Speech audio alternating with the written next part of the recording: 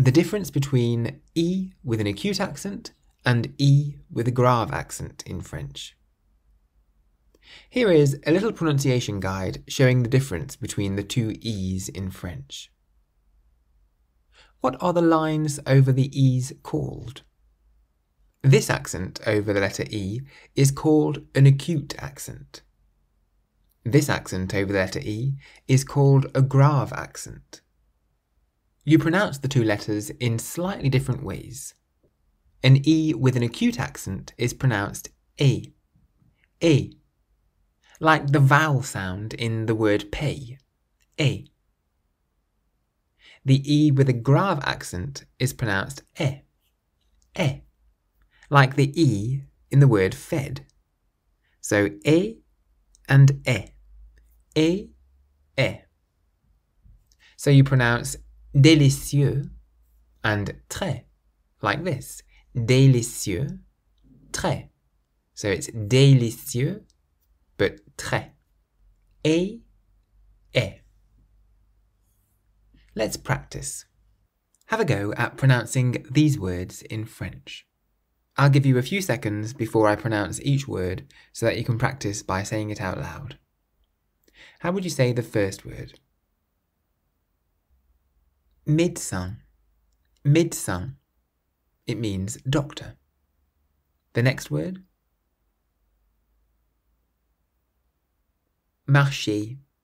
Marché. It means market. The third word? Scène. Scène means scene. The fourth word? Pièce. Pièce means room or coin. The next word? Lèvres. Lèvres means lip. The sixth word? Première. Première meaning first. The next word? Déjà. Déjà meaning already. The next word? Parler. Parler. It means spoken. The next word? Météo. Météo meaning weather.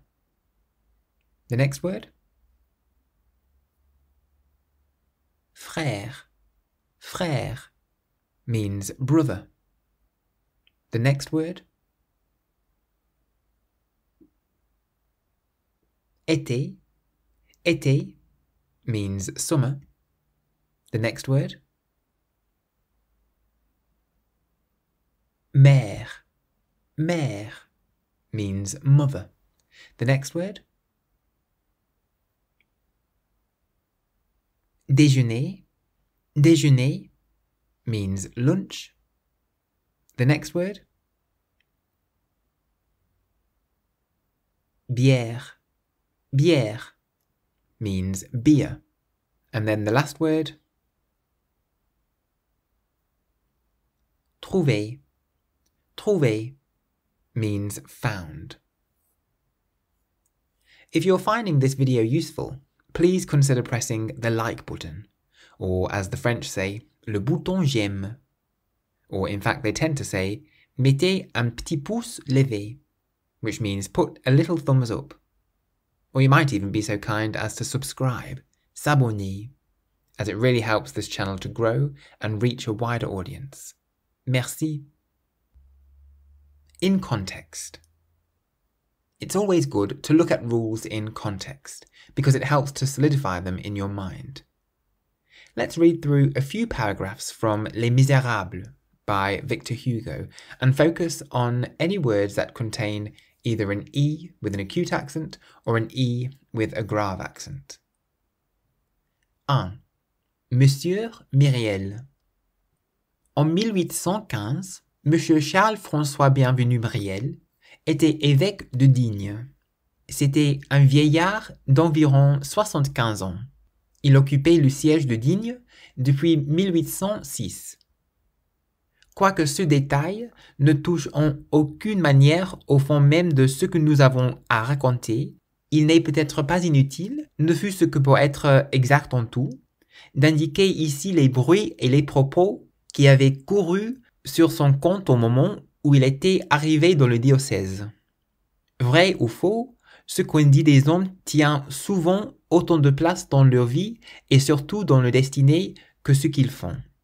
Monsieur Myriel était fils d'un conseiller au Parlement d'Aix, noblesse de robe. On comptait de lui que son père, le réservant pour hériter de sa charge, l'avait marié de fort bonne heure à 18 ou 20 ans, suivant un usage assez répandu dans les familles parlementaires. Charles Myriel, nonobstant ce mariage, avait, disait-on, beaucoup fait parler de lui. Il était bien fait de sa personne, quoique d'assez petite taille, élégant, gracieux, spirituel. Toute la première partie de sa vie avait été donnée au monde et aux galanteries. La Révolution survint, les événements se précipitèrent, les familles parlementaires, décimées, chassées, traquées, se dispersèrent.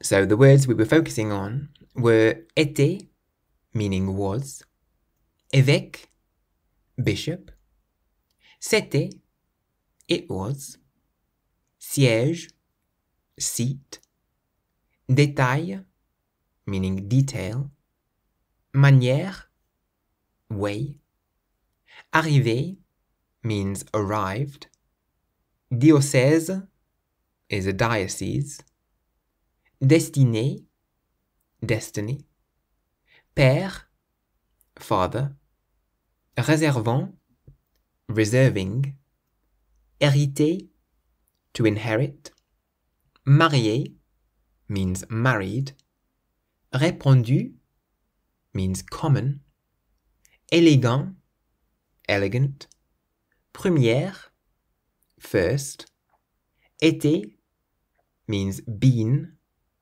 donné, given, révolution, means revolution, événement, events, se précipitèrent, were rushed through, décimé, means decimated, chassé, pursued, traqué, means hunted down, se dispersèrent, were dispersed.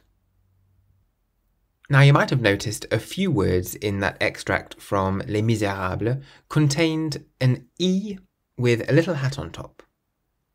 The little hat on top of the E is called a circumflex accent. The pronunciation of the letter E with a circumflex accent is exactly the same as the E with a grave accent. So it's pronounced like the E in fed, e. Here are the words from the extract that contained an E with a circumflex. Évêque, meaning bishop. Même, means same. Peut-être, means maybe. And être, means to be. Where did these accents come from? The actual word for little lines or markers or accents added to letters is diacritics, which comes from the ancient Greek word diakritikos, meaning distinguishing or separative. Basically, they are distinguishing features that create differences between letters. The French language is written using the Latin alphabet, but there came a point when the alphabet wasn't enough to describe how the French language sounded. This became especially apparent during the Renaissance, when publisher-printers decided to use accents to distinguish between different pronunciations of the vowels. The accents over the E made it clear how to say the words. This was a big step away from the Latin language, which doesn't have any accent markers or diacritics.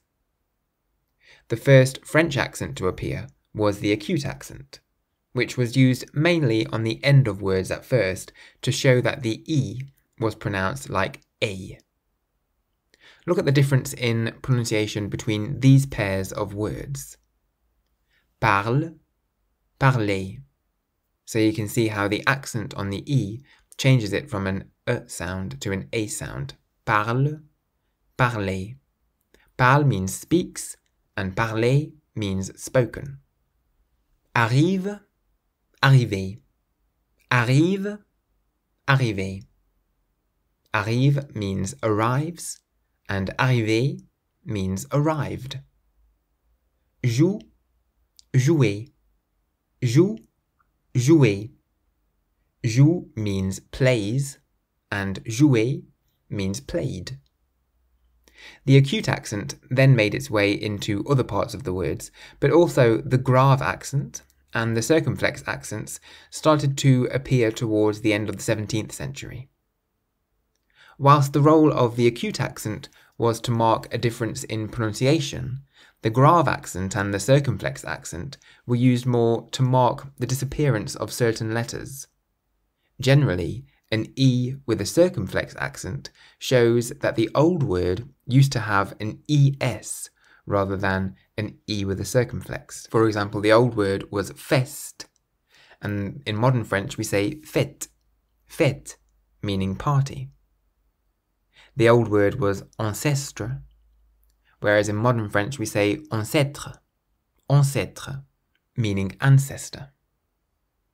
The old word was forest, and in modern French we say forêt, forêt, for forest. In Old French they used to say conquête. In modern French they say conquête, conquête, meaning conquest. And in Old French they used to say best, whereas in modern French they say bête, which means beast. All of this is, however, historical and doesn't affect how we learn modern French. It's simply nice to know. For now though, just remember how to pronounce them. E with an acute accent is pronounced like the vowel sound in the word pay, so E, whereas E with a circumflex accent or a grave accent is pronounced like the E in the word fed, e, e.